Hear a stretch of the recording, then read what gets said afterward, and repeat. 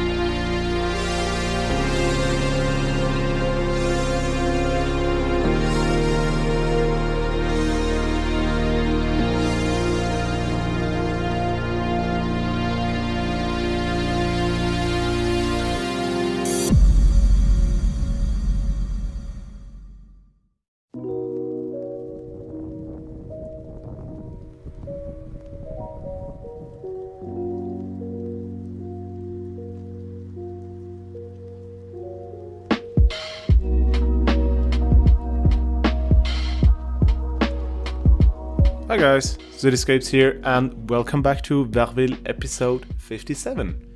In case you missed last week's episode, we can see that right now on screen, and it is a guest build made by Akruas. I invented him to build something in Verville, and I chose this little land plot for him at the edge of the city, and he came up with the idea of this amazing looking stadium. It really was a great fit here, and I highly recommend you to check out last week's episode in case you missed it. And today we are moving back to the outskirts of the city, very deep into the rural landscape of the Verville map, back to the Gotthard region. This project is still far from being done, and today we are actually working on the main focal point this whole Gotthard build. It's the Wassen region. In a bit I'm gonna show you that on Google Earth, so you get a better idea of where exactly this is and how it looks like in real life. As mentioned in the first episode where we started this Gotthard project, we have now the base infrastructure and everything set in place already here. With the base infrastructure I meant the railway lines, the water flows and the highways, as well as a couple of roads here and there. And this also implies that the terrain around the region is also almost final. Of course, there's going to be some tweaks here and there, but in general this whole area is now prepared for the detailing part and actually making it look nice, because as you could have seen from the shot before, right now it's still very bland, but as you can see now on the screen, we are already in the middle of the detailing process. While I'm just building this other gallery or shed tunnel here to partially cover up the highway a bit, to protect it from rock falls and stuff. I hope you noticed what I did before with they are called the slope profiles, I think. Yeah, slope profiles. I used the grass version, and together with network multi-tool I could just draw a parallel network next to the river, for which I also used the terraforming network. And by placing those slopes to the left and right of the water stream, I can also artificially narrow down the whole water stream, which is absolutely necessary because I mean, I probably sound like a broken record, but in this game it's insanely hard, if not impossible, to have very narrow, tiny little water streams. Basically, every stream you want to build turns out into a huge river with way too much water. Otherwise, if you narrow it down too much, the water will not flow gently. It will create huge waves and then droughts again and waves again and back and forth. It's really annoying. I think it has to do with the terrain resolution that's not high enough. So the water gets all checked up by the low terrain resolution. But yeah, as I said, in the second Gotthard episode, the one before the guest build, I also talked about the technique of narrowing down the water streams with water-friendly rock assets. That's also working pretty damn good, but I just didn't feel like placing those rocks everywhere. I mean, I'm already quite extensively using them, and I thought we need a little bit of variety, and hence the slope networks. Unfortunately, they don't have exactly the same texture as the terrain surrounding them, so the transitions from the slope profiles to the actual terrain needs to be covered up a little bit by trees and props, rocks, or whatever you can find, basically whatever fits the area. But yeah, that for a hint if you also want to build mountainous areas with more decent looking water streams. It's definitely not the perfect solution, but it's the best I could do here with the tools for my disposal. And here, while you can see me building this little pedestrian path, it's getting more evident how insane the height differences are from place to place here. It's just once again, it becomes evident how this game is really not meant for you to build on such steeply sloped terrain, especially with the terrain conforming networks. It's sometimes super tricky when you try to squeeze in a narrow path here and there, or even roads. I was very briefly starting there, building on the road infrastructure for the Wassen village. We're gonna come back to that in a bit. In the meantime, I just switched back down to the quote-unquote valley, and here I'm building a little farm. Nothing too crazy, but very common for the area. And those little fences, you can, not little fences, but the big fences on the right here, they're supposed to prevent rocks from falling down on the rail infrastructure. Also a very common thing to see in the mountains, but yeah, I haven't found the better suited asset for it, so I just used those, what are those? I think European football fences. Just in this instance, I placed another network on top of the rail tunnel there, this old stone looking tunnel, which I use for every single tunnel in this Gotthard Mountain Railway. It fits absolutely perfectly. And for this water stream here, I went back to the almost older technique with the water-friendly rocks, placed them along the shoreline to hide the very warped cliff texture from the terrain itself a bit, and spiced everything up with some greenery. I think this time is as good as any to show some Google Earth shots. Here you can see the whole Wassen region. Unfortunately, only the terrain is 3D, so nothing of the rest, but as you can see, it's just a small generic, nothing too special in terms of the village. Wow, that was very good English. Sorry about that. But definitely you can see the crazy rail infrastructure you have everywhere. This is yeah, a train fanatic's dream, basically. So if you are into trains, I highly recommend you checking out the area. Unfortunately, these days there aren't too many trains running the old route. Most of them are rerouted through the Gotthard base tunnel. But there's one special train, the Treno Gottardo it's called. It still runs the old panoramic or scenic route on a daily basis. And there's also some kind of hiking path along the rail infrastructure there. I did that way back in the day when I was still a child, so I don't even know if it still exists. Probably it does, but yeah, don't no guarantees. All right, and right now we are trying to recreate this village. I mean, recreate is a big word for me just trying to capture the vibe a little bit, and yeah, basically trying to do the best I can with the assets I have. And yeah, I think I also talked about that already. I don't really have like Swiss Alpine buildings. That's just something that's non-existent on the workshop, and I really don't have the time and yeah, or want to spend the effort of yeah, getting those perfectly suited assets. But I think in the end it still turned out pretty nice. Of course, we also need a little gas station here and there. That's very important. And in general, I just went for a mixture between those. How are they called in English? In German, it's Fachwerkhäuser, with the wooden panels and some other buildings that aren't very distinctive for a certain place. And now for my almost favorite part in City Skylines, building a little train station. I think this is actually the first time I built a truly rural train station.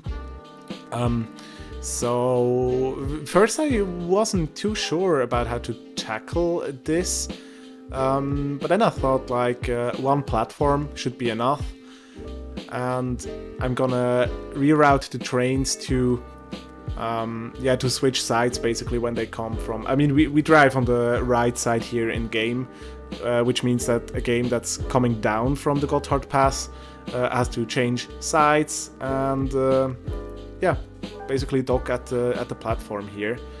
And as you can see, I shrank everything down a little bit. I didn't want to have like the normal sized 8 meters wide platforms.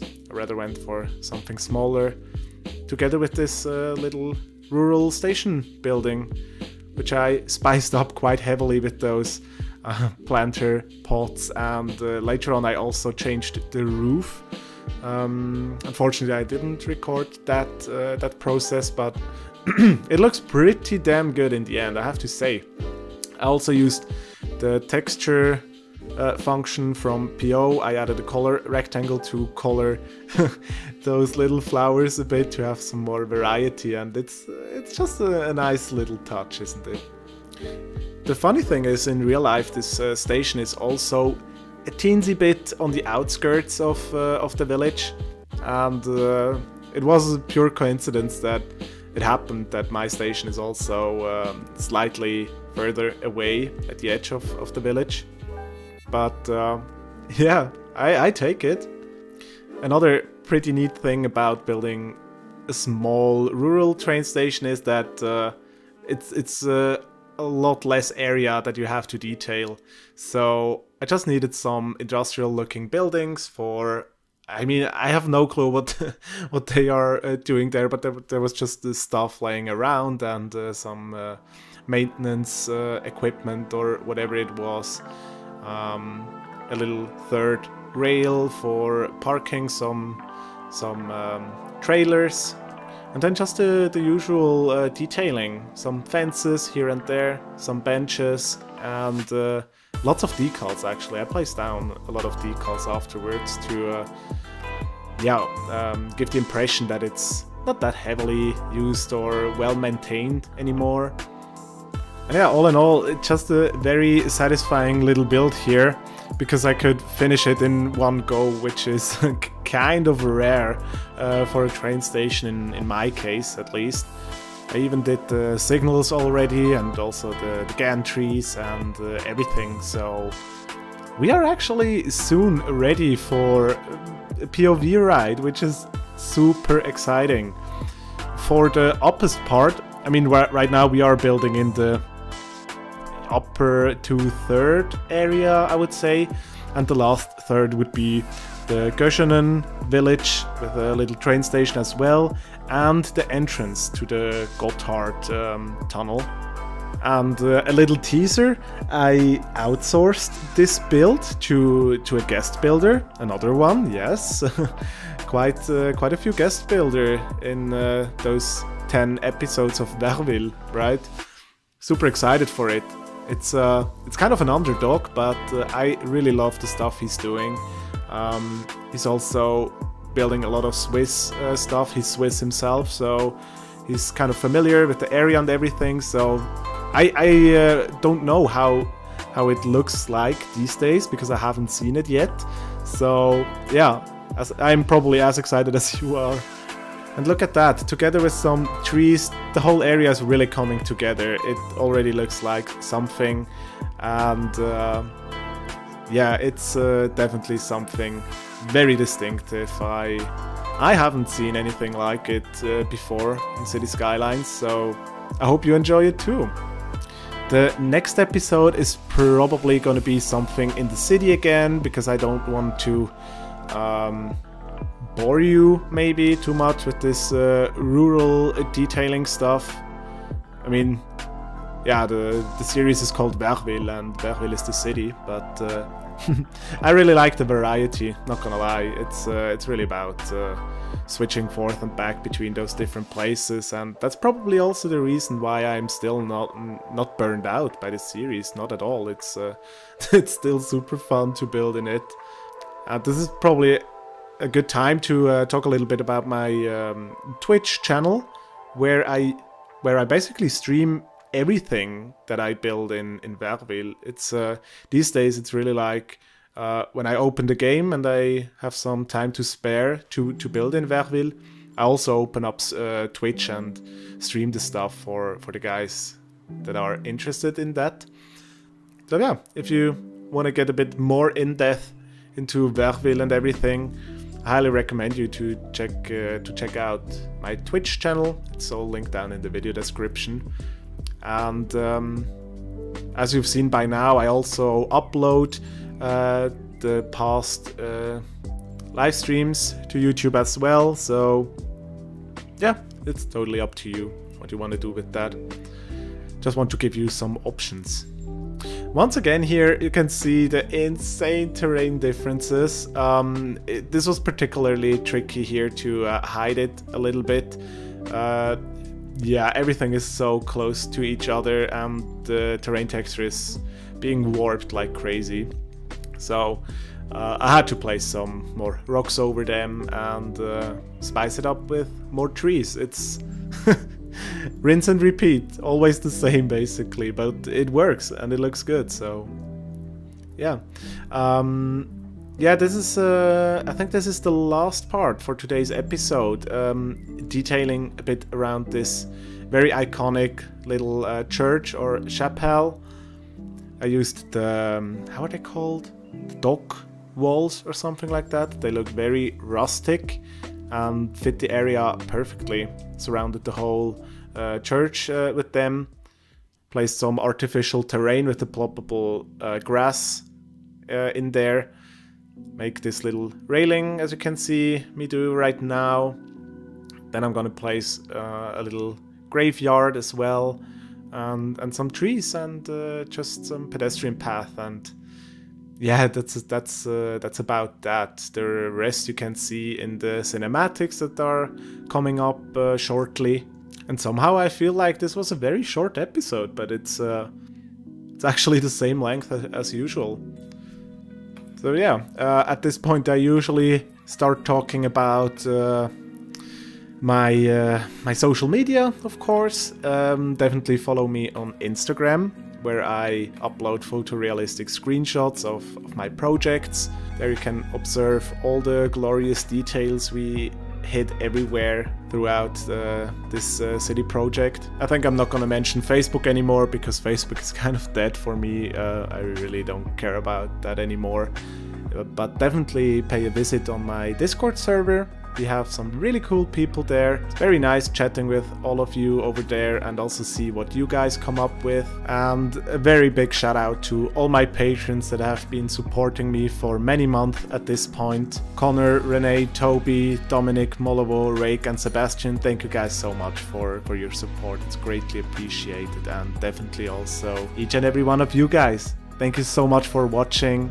Have a great one, and hope to see you next time.